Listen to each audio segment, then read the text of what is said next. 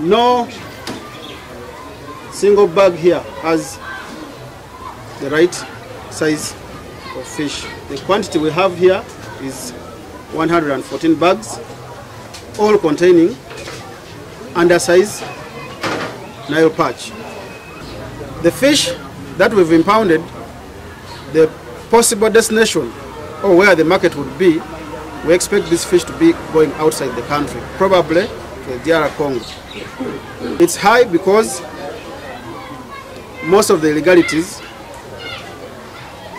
are not where they manufacture. Most of the equipments used are not known.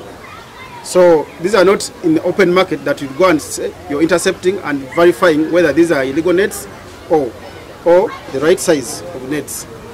But you find most of the illegalities are being hoarded. They are sold in black market.